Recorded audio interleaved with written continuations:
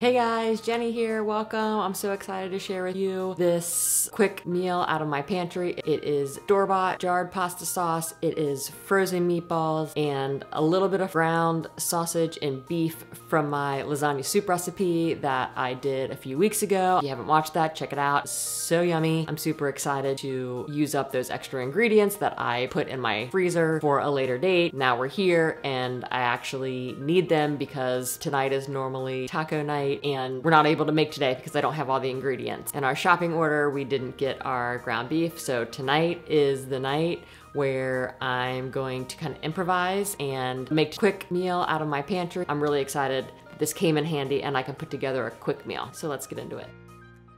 If you're new here, I'm Jenny. I help other busy moms with hectic lives show you my process and what I do to make things easier and hope that these hacks are helpful for you, apply in your own home. So let's get into it. All right guys, I have all my ingredients together. I'm just gonna run through them real quick with you. Primal Kitchen, I've heard great things about them as a company in terms of clean ingredients, really great non-GMO, organic, just really clean. You know, I can't do it all the time. Who really can? But I just try to incorporate as many fresh, holistic, non-toxic type foods and ingredients when and where I can. That's just my own journey in terms of nutrition and being clean, but also just feeding my family that way also. I understand not everybody can do that. This is just to demonstrate how quick and easy it can be to throw together just something that I already have in my freezer and stocked in my pantry. It's just a go-to meal that just takes a handful of minutes to put together. So I'm getting the help from a jarred pasta sauce here, and we've not tried it before. We'll find out. The other thing is Noodles, again, store-bought. This is another great clean product. This is LiveGFree. We are not gluten-free. I am not gluten-free. I love carbs. I love my bread. But for this pasta, it is made with organic brown rice and quinoa. So we're gonna give it a try. Again, it can be whatever pasta you have on hand. And then again, getting help from the grocery. I've got frozen meatballs here. These are the ones we like the most. So these are just my normal meatballs I have in the freezer at all times for this very purpose. And then I know I mentioned earlier from my lasagna soup recipe, putting that together. This is the remainder of that half-pound Italian sausage and half-pound ground beef put together, frozen, that I made extra. So it actually comes in handy tonight so I can make a nice hearty pasta sauce. For me, I'm just trying to build in as much protein as possible, which is why I'm going with the meatballs and also using this. Who knows? Most people would probably do one or the other.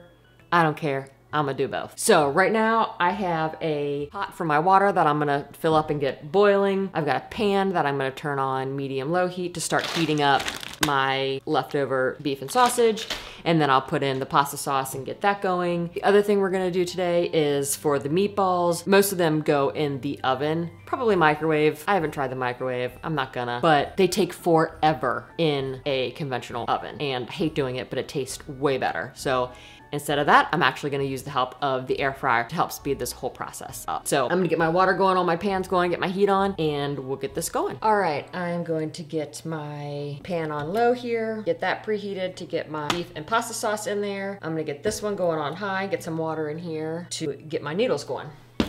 There's my water, get that going. I think I'm gonna go ahead and put the beef in first. I'm actually gonna turn it up to about a medium.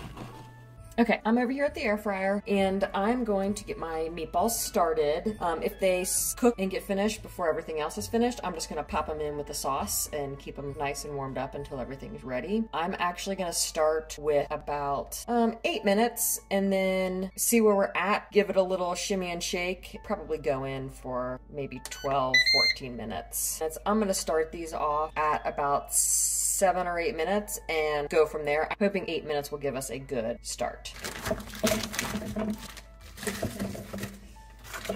So I have a Ninja dual zone air fryer here, so it's got 2 compartments. You can actually cook things separate at separate times and temperatures, or you can actually do it all at one temperature and time, which is what I'm gonna do today. I'm just gonna get them both going so I don't cook them. So I'm just setting on air fry here, getting my temperature. I just go ahead and do high. And again, I'm gonna let this go for about 8 minutes. Start. All right, got that going. Back over here at the stove, my water is getting bubbly, not quite boiled just yet. Oh boy, I'm gonna kick that up a notch to get that big old chunk defrosted here. All right, we're starting to get some sizzle here, and this is starting to defrost a little bit.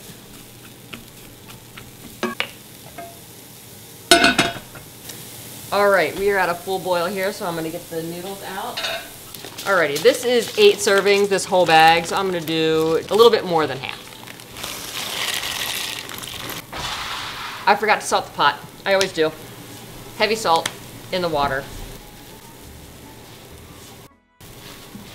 All right, that seems pretty defrosted. So I'm gonna go ahead and put the sauce in there. It smells really good. And turn my heat down. All right, so what do you do with this? Do you get OCD like I do?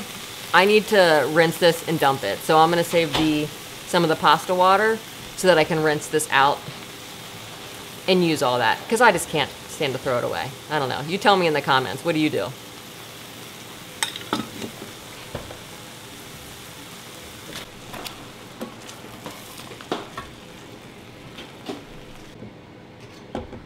Alrighty, I'm back here at the air fryer. Let's give these a check here. All right, I'm gonna give them a few more minutes. Whoop, popping a little bit, so I'm going to stir and turn it down. The key here is keep it pretty low so you don't burn the bottom. You don't want to get crusties in the bottom of your pan. It'll ruin the whole thing. A little temperature check. Oh yeah. All right, we've got about 4 more minutes on this. I'm gonna wait a few, and then I'm gonna pull out a little bit of the water here so that I can use it to zhuzh in here. If I don't pull it out beforehand, I will forget and drain the whole thing. And of course, what is pasta without a salad? So while I have this going, I'm gonna put salad together for me and my husband.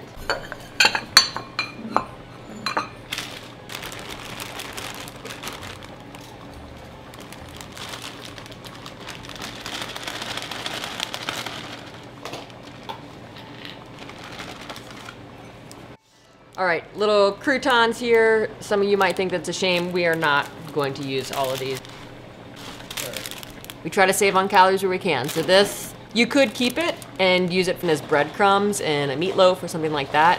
That'd be a great way to reuse this. All right, I'm gonna do a taste test here. Oh yeah. Yep, those are done. Oh, water, see? I almost forgot. I told you I'd forget. Here we go. All right, full transparency. You put the hot water in the glass, it's gonna be hot. So use a pot holder or something so you don't burn yourself. Zhuzh. There we go. Okay, now let's drain the pasta. Alrighty, I'm just checking the temperature on my meatballs to make sure they're okay to come out. They are. So I did a total of about, I don't know, 13 to 15 minutes. Meatballs going into the sauce. I'm just gonna stir this in a little bit, let all those flavors kind of come together for a little bit as I finish getting this together and call the kids in the kitchen to start setting the table for us. Tonight I am just gonna use this packet here. Sometimes we top our salads with different dressing depending on our moods. Parmesan on the salad. I'm not gonna use it all on the salad, but I am gonna use it as a topper to finish.